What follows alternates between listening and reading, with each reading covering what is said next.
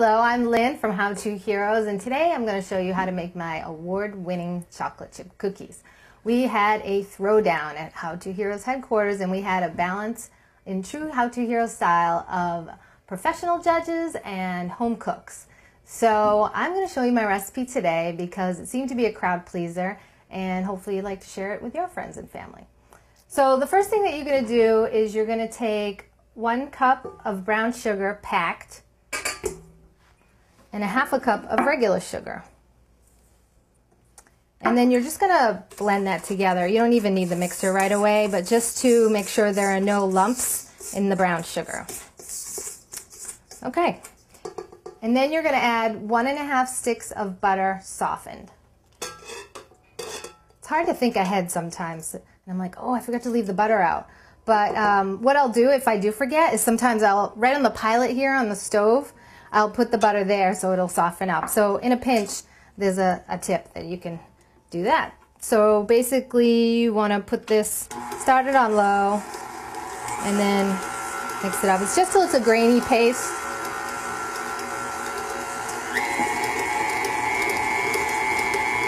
Okay, so once the butter is incorporated and you've scraped down the sides and got it all off the beater itself, you are going to add the eggs, and you can just start it out. You can have this running, that's fine, and just add them one at a time. Then you can turn it up a little bit. Just wait till it's incorporated so it's not too watery. And you can add your second one.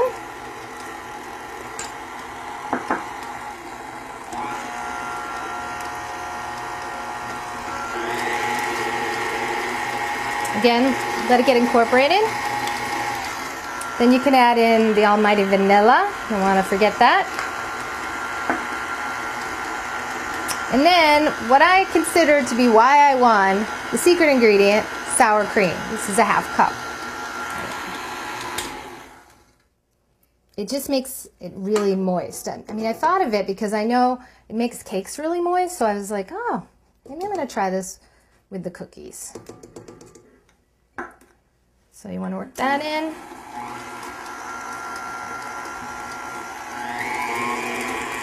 Don't overwork it, but just get it worked in there. And then we're probably going to scrape it down once. Okay, that's it. On to the dry ingredients.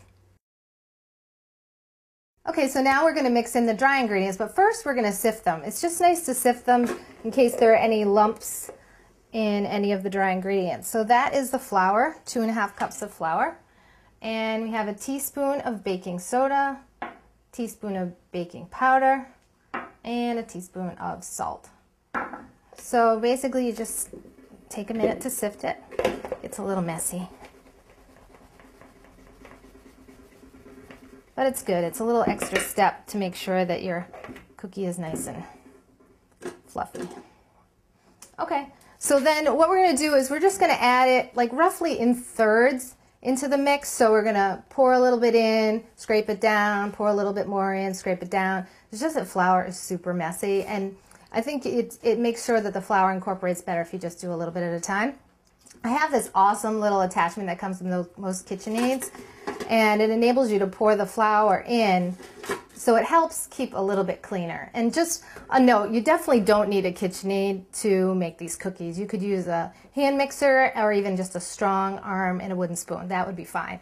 But if you have one of these, it's nice, makes it a little bit easier. So let's get started. I'm going to pour a little bit of this in. I will make a mess, but it's all right. It's all for a good cause.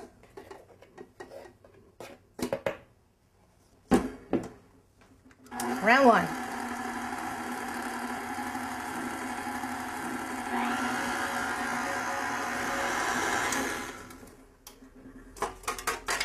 Scrape down. Round two.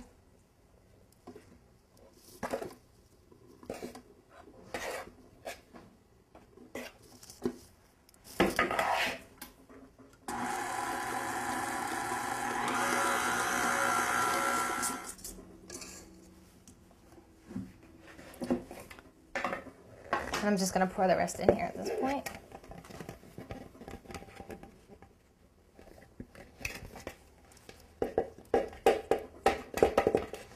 All right.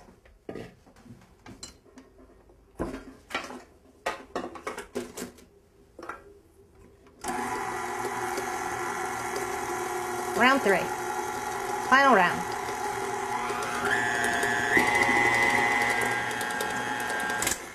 Okay, so now we get to take this off. Take all that awesome batter off here. Don't want to waste it. Okay, and then what I like to do is I like to take it off here and take a wooden spoon and really, sometimes with these the flour gets stuck to the bottom a little bit, so I like to just get in there and make sure it's all in there. And next we're going to add the chocolate. So the last step is to fold in the chocolate chips. So another one of the secrets I think that makes a great cookie is combining milk chocolate and semi-sweet or dark chocolate and making chunks. I just find that the chunks melt better and it makes for an awesome, awesome cookie. So I have here about 18 ounces of chocolate, or if you buy them in the bags, it's about 1.5 bags. But you can do what you want. I mean, if you like more, add more. If you like sort of taste more of the batter, then add less chocolate. So here you go. I'm gonna like fold in, again, probably like 1/3 at a time. And I like to fold it in as opposed to mixing it because I like the chunks to remain chunky. So we're done here incorporating the chocolate chips. So hopefully there's gonna be chocolate in every bite. So now we're gonna spoon them out onto a cookie sheet. Alrighty, so now we're ready to put these on the cookie sheet. I have lined my cookie sheet with parchment paper. I just find it's a nice clean up. It seems to help them evenly bake. And I have a nice big cookie scoop here. I kind of like them. They're going to come out about this size, but you can use any size cookie scoop or spoon. But the cookie scoops are great because they're all going to be equal size, which means they're going to kind of cook at the same rate. So I just basically push it up against the side, nothing special, and spoon it out. You can refrigerate the dough for a while if you want. Sometimes it actually holds together a little bit better, but it's not necessary. If you can't wait like I can, you can just go ahead and spoon it out. So the oven has been preheated to 350 degrees. Every oven is different, so keep an eye on it. Make a small batch first time around.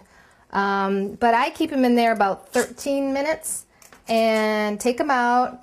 Leave them on the cookie sheet only about like another 30 seconds, and then I take them off. Because if you keep them on longer, they are going to continue to bake, and you don't want the cookies to dry out. This is an awesome spatula. This is actually a fish spatula, but it is perfect for taking cookies off, because you know how sometimes if you have a big cookie and you can't get the spatula all the way, then part of the cookie is going to fall over the edge. You don't want that, and you're never going to have that with this spatula. So I highly recommend getting yourself a fish spatula. So this is going to go into the oven for 13 minutes, and then we're going to see how they came out. Okay, so here are our finished chocolate chip cookies. As you can see, the big chunks have really melted nicely, and I think these are going to be really awesome with a glass of milk. In fact, I think I'll have one. Award-winning. Cheers.